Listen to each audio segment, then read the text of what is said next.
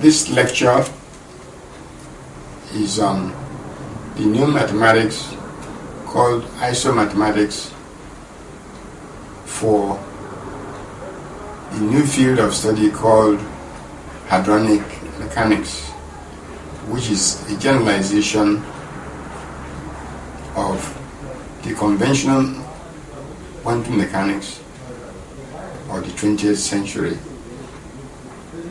Now, what is involved, or the way I want to approach the problem, I want to start by giving some historical background of hadronic mechanics, then stressing why we need a new mathematics for understanding certain experimental facts, which will form the foundation of the new theory of hadronic mechanics. Then I will briefly outline the rudiments of the new mathematics called isomathematics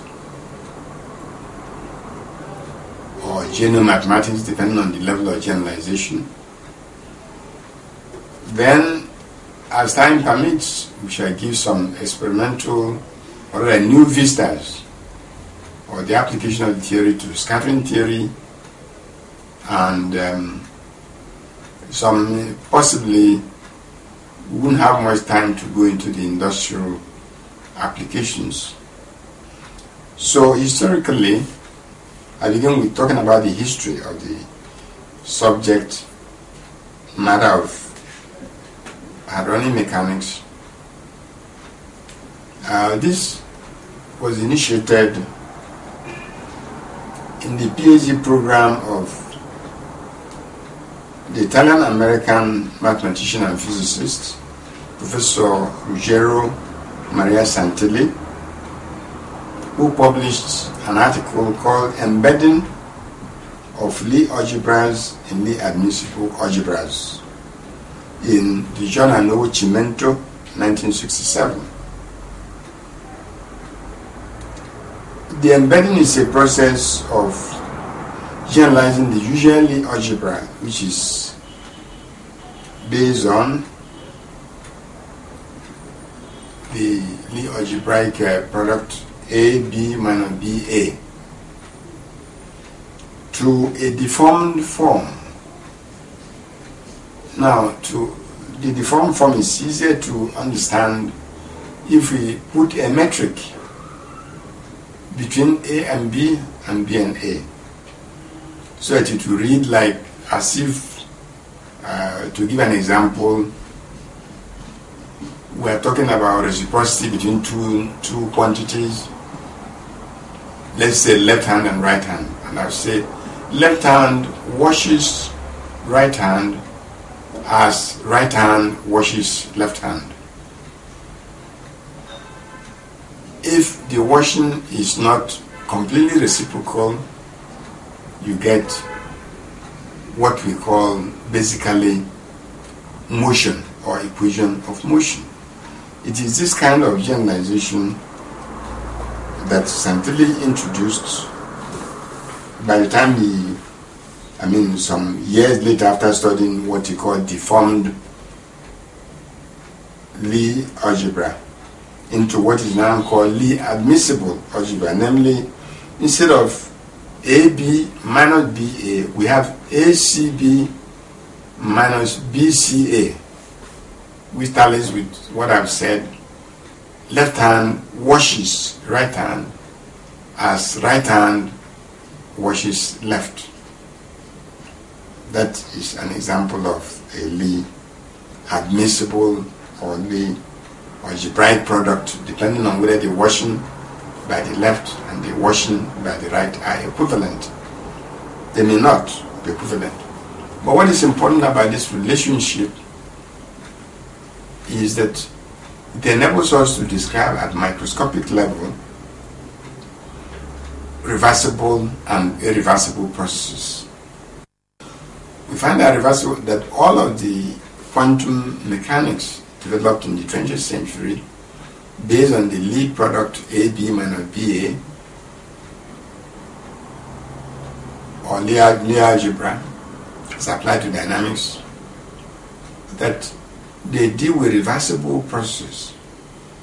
But in nature, especially when we deal with energy conversion processes related to the new problems of the new clean energy program, of an environmentally acceptable and friendly use of or energy conversion processes, we need to generalize and consider the environment in which these operations take place.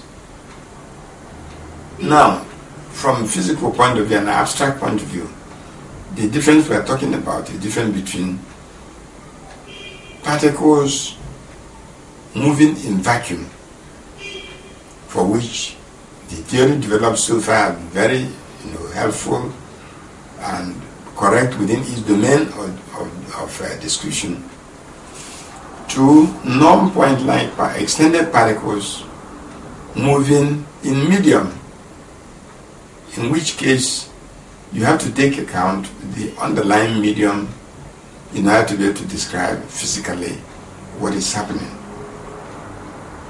Now, there are two experimental observations that have emerged from this line of thinking.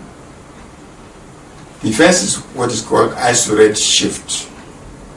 It has to do with the Doppler effect. The Doppler effect in vacuum is fairly straightforward and is well accounted for by Einstein's theory of relativity for motion of particles or their relative motion in vacuum. Whereas the iso-relativity, iso means it's axiom preserving, but the medium is no longer vacuum. You have a modification of the red shift. There's a shift of the frequency towards the red. This is called iso-red shift.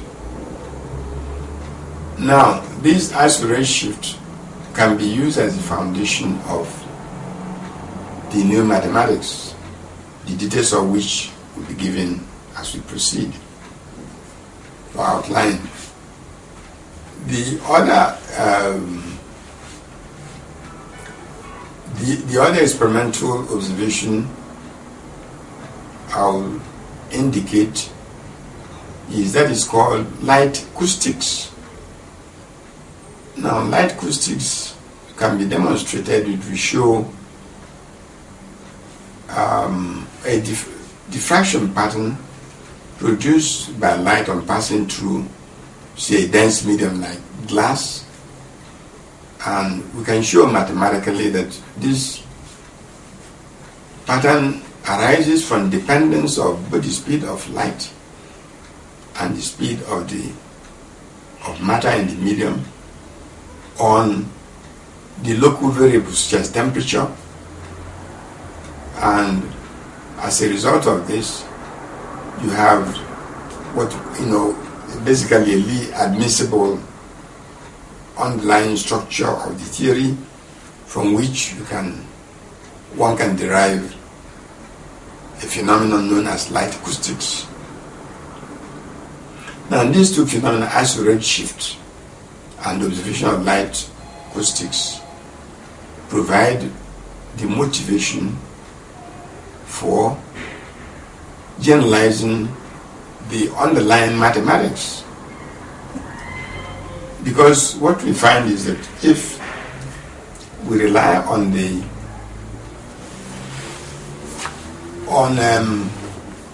usual concept of space and time, which in geometrical terms means we rely on Euclidean or pseudo-Euclidean space and time of Einstein's special relativity theory, we will not be able to account for the iso-red shift or the light acoustics. But if we modify the underlying space-time structure, we'll be able to account for this phenomena.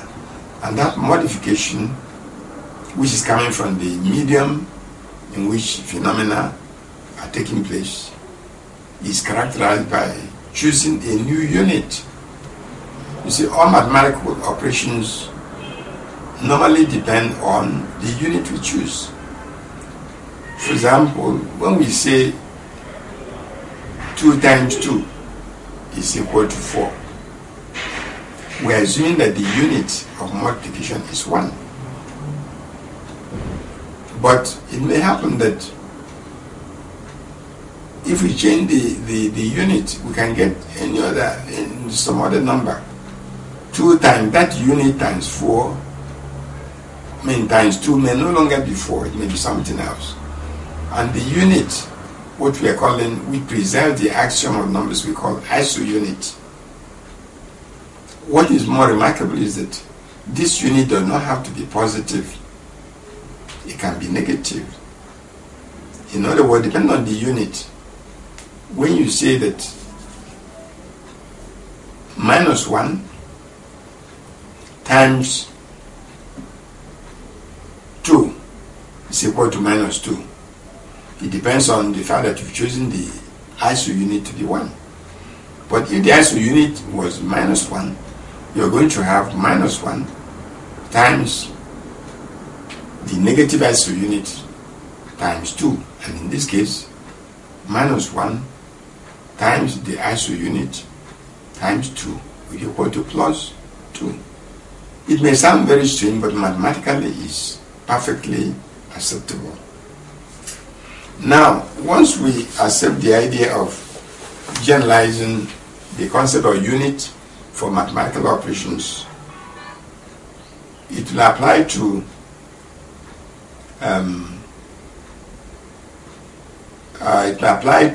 trigonometry, it will apply to matrices, it will apply to functional analysis, and this whole process of rewriting or reconstructing the structure of the mathematics is called isomathematics.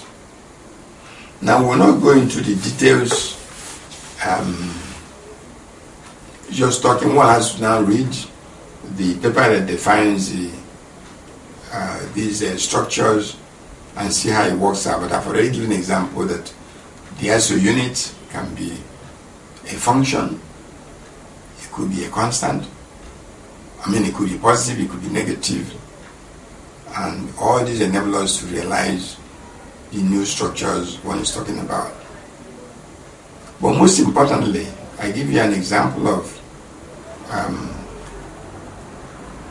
how the modified of a basic problem of physics which calls for this new mathematics. According to the theory of everything, there's a Big Bang theory of the origins of the universe. It's supposed that at 0 time, or at the beginning of the universe, there was a Big Bang, which involved production of matter and antimatter from light or from vacuum in equal amount. Now we find that if the process was entirely reversible, then there is a possibility that matter and antimatter, on coming together, will again annihilate each other. The fact that this does not happen is explained largely by the fact that the states of positive, systems that have large positive and negative energy, there's matter with positive energy and antimatter with negative energy, can coexist by appropriate selection of the unit. For matter we use positive iso unit, for antimatter we use negative iso unit, so that our energy always comes out positive. Okay, having said this, let me briefly go into what we normally refer to as scattering theory. In conventional quantum mechanics, scattering theory is normally visualized as taking place between point particles, and one of the problems that arises from this is that one does not understand the production of such particles as neutral pion and the neutron. The neutron is one of the particles that is very much involved in nuclear reaction, nuclear fission, and the making of utilization of atomic energy. It's also a source of pollution of the environment. So one has to really understand the structure of the neutron better than presently. The problem at the moment is that because the neutron is short-lived, it doesn't live very long. It only lives about maybe 40 minutes between production and decay. It decays into proton and the electron and something else. Now, if we assume that that something else is a massless particle like neutrino, it doesn't quite add up, because we know that technically the rest masses of the decay products have to be larger than the mass of the bound particle,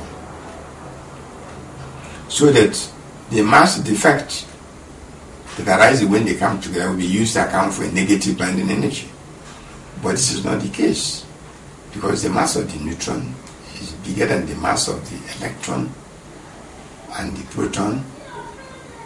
And if it were ordinary neutrino that has no rest mass, then that model is untenable in the framework of conventional quantum mechanics. But when you go to treat the electron and the proton as extended wave packets, and you take into account the variation of the speed of light within the median of overlap, you find that it's possible to set up a generalization of the underlying Lie structure of the atom or the atomic mechanics into a Lie admissible or Lie isotopic structure, or the compressed system, which will adequately account for the neutron as a bound state of compressed electron and compressed proton. The new structure that has been developed with hadronic mechanics to account for the energy within the bond of compressed hydrogen molecule is at the heart of what we call hadronic reactor, which has been developed by by Santilli and his collaborators in Florida for processing waste. First of all, it could be vegetable sewage waste into energy, or rather a kind of gas which we call magnet gas, and which when it's burned does not pollute, or rather has doesn't it burns clean, unlike other gases. other gases produced by conventional fossil fuel. The other area in which the new hadronic mechanics is expected to be fruitful is in arising from better understanding of the structure of the neutron, is in the area of processing nuclear waste. Because ultimately, the world is going to depend on nuclear, energy derived from both solar energy, and which has its origin in nuclear reaction in the sun, as well as in utilization of nuclear energy in our own environment. At the moment, we are stockpiling nuclear wastes, which is a source of pollution of the environment. And one of the dreams of hadronic mechanics is that we may to find a mechanism of processing